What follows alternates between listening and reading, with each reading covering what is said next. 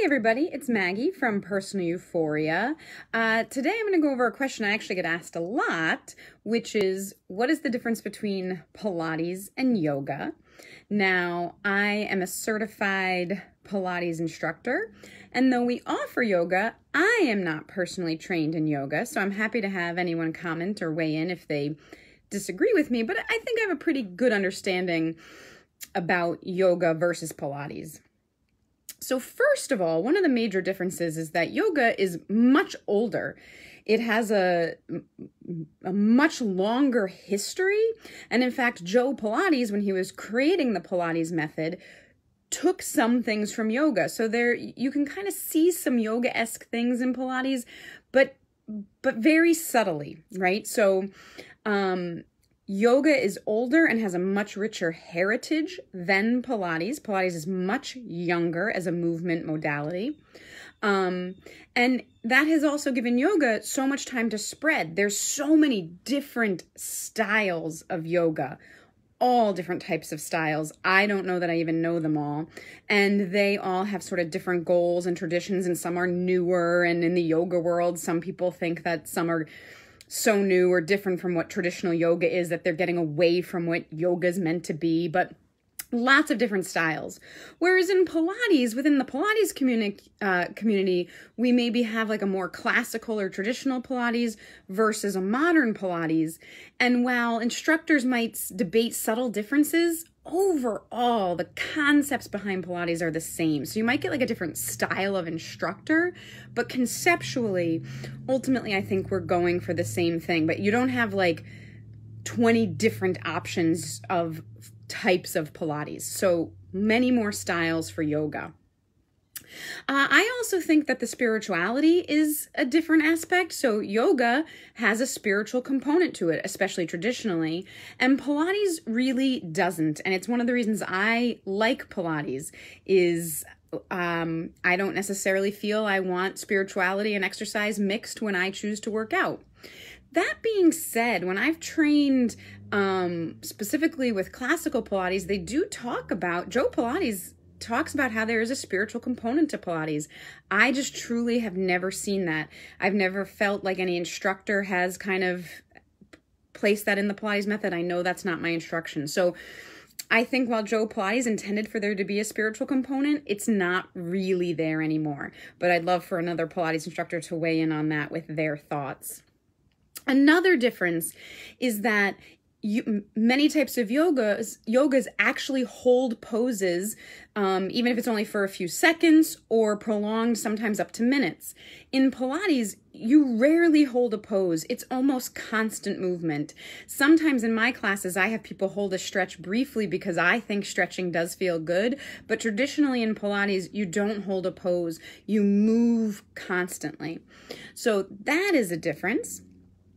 Also, I think the concept of stretching versus eccentric work. So in yoga, you hold a lot of stretches, and I feel like there's a lot of emphasis put on stretching and increasing flexibility. Whereas in Pilates, a lot of the movements he created were basically based on what we know now as an eccentric contraction. So if you are lengthening the muscle, it's under load and it's getting long and strong simultaneously. And it's one of the key factors that I think makes Pilates so important is that anytime you want to gain flexibility, you want to maintain your strength with that. We always need the proper balance of strength and flexibility together. So Joe Pilates, by creating moves that emphasized eccentric contractions or used a lot of eccentric contractions, means that you're getting that muscle long, but it's under load, and so it's staying strong and long. The breath work is different. I mean, Pilates has like one basic breath work and pattern, and yoga has an assortment of breathing patterns. I don't think the breath of either is better or right. I think it's good to be able to practice different breath works and different types of breathing and have control over that. So that's a key factor. Again, yoga having a number of more options and styles than Pilates in the breath work. One place I think they do overlap, although I think they emphasize core work differently, like Yoga has a lot of planking exercises, or, you'll be in a position where you're planking, but I don't necessarily think that they emphasize engaging your core quite the way Pilates tends to do and focuses on that. So we both work the core, but with different concepts. However, one way we both work the core the same is you often in yoga or Pilates, you'll twist, you'll side bend, you'll round forward, you bend back. You basically move the spine in every direction it can move.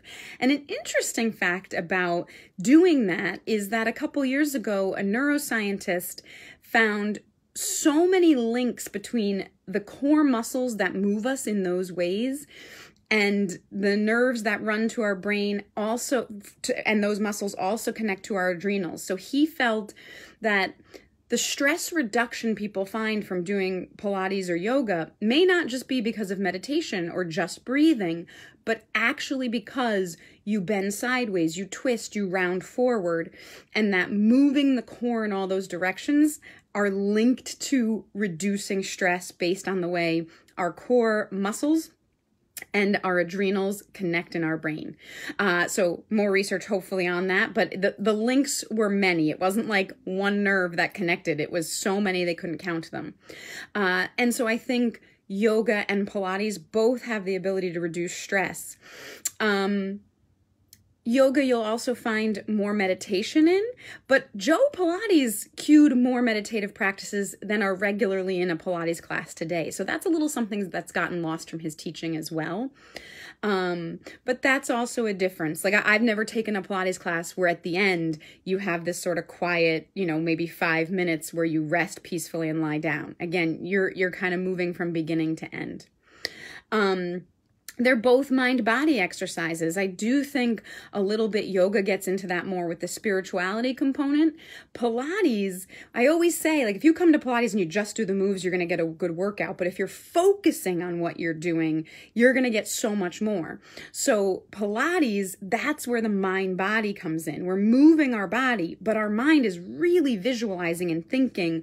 And actually, some of this stuff is so subtle. You really have to think about it to make those changes. But it's those subtle changes that make the biggest difference in the body. So at least that's a start for what I think the difference between Pilates and yoga is. Again, if you have more to add or you disagree with any point I've made, I'm happy to have you comment and add more to the dialogue on that.